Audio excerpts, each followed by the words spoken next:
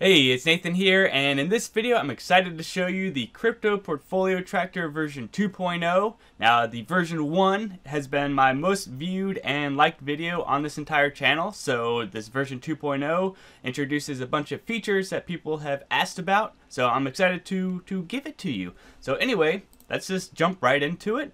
Yeah, so this is it. There's a link in the description down below. You can go ahead and grab this Google Sheet. It is free. I'm not charging any money or anything like that. Having said that, I do have a show some love tab down here. So if you want to show some love, it's down here. You know, just putting that out there. But anyway, we're going to go through this sheet real quick and I'll show you how it works and how you can use it to track your crypto purchases and sales and all that type of stuff.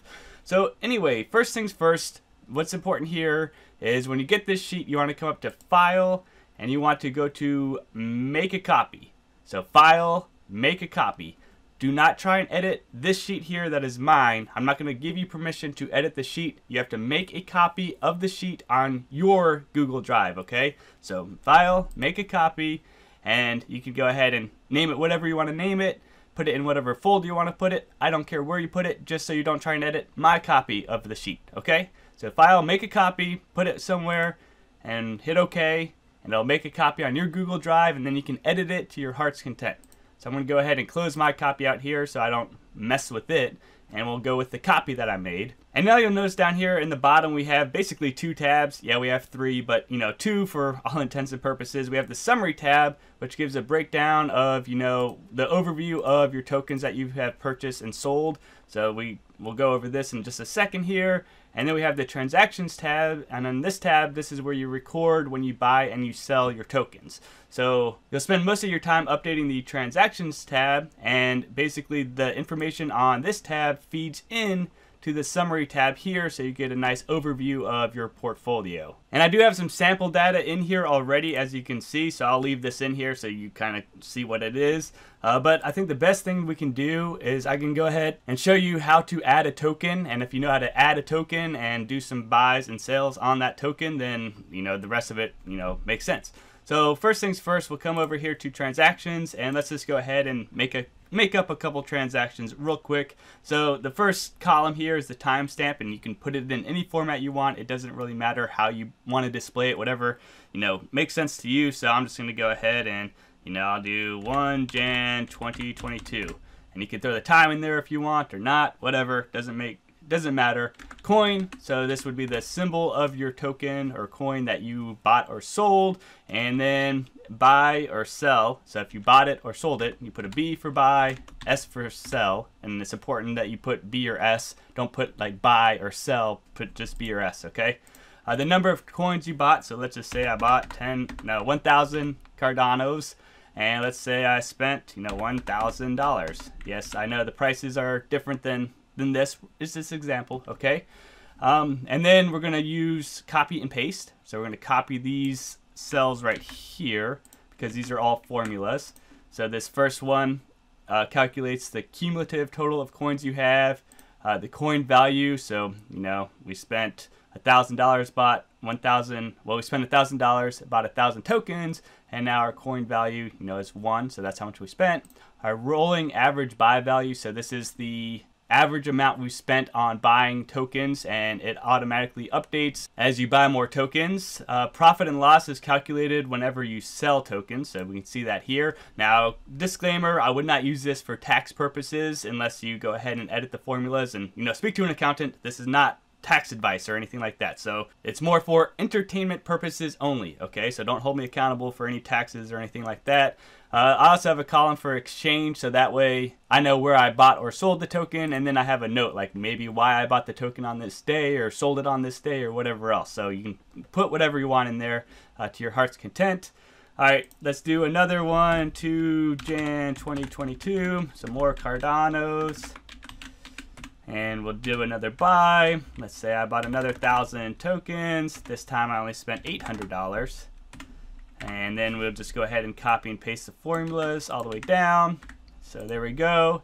And then let's say on 4 Jan 2022, I had some Cardano and I sold 600, and I sold it for $1,200. And I'll go ahead and paste the formulas in again. And we can kind of see how the columns or rows update now. Like, so I had 1,000 tokens, and then I had 2,000 tokens, right? Because 1,000 plus 1,000 is 2,000. And then I sold 600, which leaves me 1,400. So that's how the cumulative coins column works. It keeps track of your buys and your sells. And then, of course, this coin value is for this particular order. And my average rolling buy value was 90 cents right here. And then we can see my profit and loss right here. And feel free to click into the cell and look at the formulas and see how it all works out. But that's really all there is to it on this transaction tab. Now we can come back over to the summary tab here, and we're going to want to add in our Cardano token.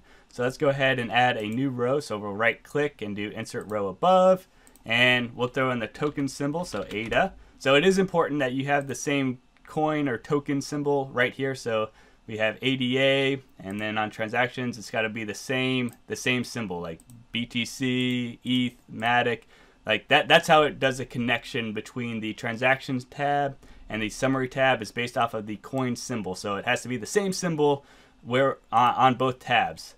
All right, so then we don't have to do anything manual here.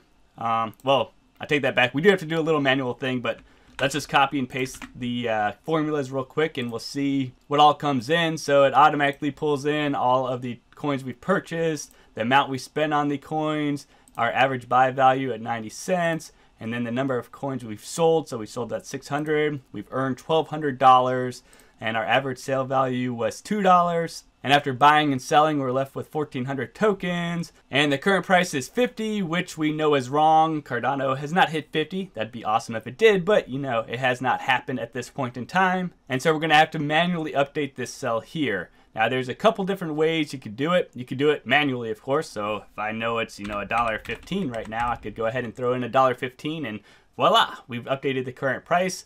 You can also do it automatically, and I have a couple different ways for you to do that. So the reason I have two different ways for you to do that is because sometimes one way doesn't work and you have to try the other way. And hopefully that way works, but if that way doesn't work, then you're gonna have to update the price manually. So that's kind of the flow of things. But anyway, I'll go ahead and show you both ways right now. So we can see right here, we have a formula in this particular current price for Chainlink here. We got a formula right there. And we can see that it references the 05 cell, which is over here. So basically this method is pulling the price off of coin market cap. So we're going to go ahead and give it a shot. So we'll go ahead and copy the formula, and I'm going to go ahead and paste it right there. And we get a value error because it's looking at cell 07, and there's nothing in 07 right now. So then what I want to go ahead and do is go to coin market cap real quick, and we'll just go to coin market cap, and we'll look at Cardano. So here's Cardano, and we'll just copy the link here, and we'll paste that link right there, and we see it went out and it pulled the price of Cardano off of coin market cap. So now we have a price that'll automatically update, as prices change and stuff like that, and that'll be very helpful. And if CoinMarketCap doesn't work, there's another method using cointracking.info. So we'll go ahead and do that. It's the same concept, so we'll go ahead and grab the formula here. So you notice it's a little bit different of a formula. So we'll copy it, and I'll paste it right there in the current price, and we see some sort of issue. It looks like it's pulling in market cap, I'm assuming. So we got to go ahead and adjust it by grabbing the correct link. So we'll go to the cointracker.info website, and currency is probably ADA. So we'll go there, and we can scroll on down and see if this looks right. So we see the price right there. So it's going to scrape the website for that price. So we're going to come back over here, and I'm going to throw that link in here. And we see that it pulled in the current price. So both cointracker.info and coinmarketcap.com worked for Cardano, but on some tokens, especially smaller altcoins, one website might have it while the other doesn't, and so on. So you might have to play around with it to see what works. And again, if you can't get it to pull in the price automatically, you're gonna have to manually enter the current price whenever you're doing your analysis. So that's kind of how it works. But the big coins, Bitcoin, Ethereum, Matic, Link, and Cardano, they're all there. So it pulls in the current price automatically, and then it does the rest of the calculations like current investment.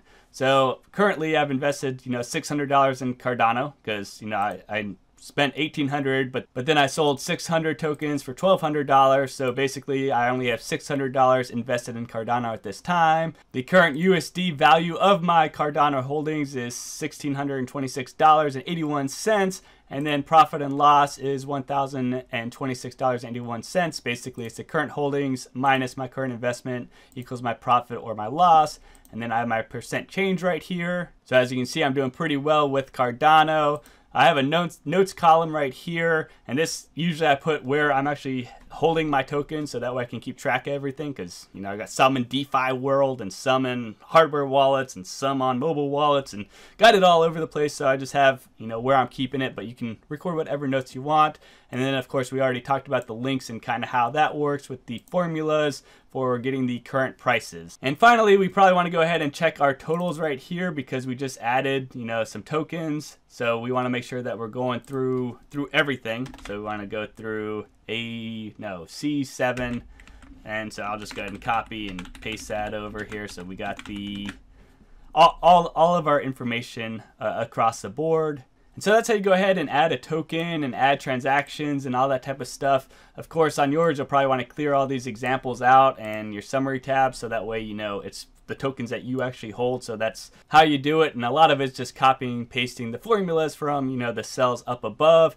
I also want to point out one thing. I have this stock example in here, and the reason I put that in here is because I use this to help me with the average cost basis calculation. So that's what I'm doing here. I just basically broke down all of the example, this chart right here, I put into this chart right here and put all the values in here, and we can see that it indicates a gain of 107.10, which we see right here, 107.11. So I'm off 1 cent, but I just wanted to use that as an example of how I came up with these rolling average buy and the cost basis and the profit and loss. I'm using this article right here. It's the best one that I could find with an example, and so that's why I have it. I'll include a link to it in the description down below, so you could go ahead and check it out if you're curious of how this profit and loss is calculated. Basically, it's based off of this concept right here. And that's pretty much it for this video. Hopefully you found it helpful. Again, if you want to show some love, I got that tab down here. Otherwise, I hope you have a great rest of the day.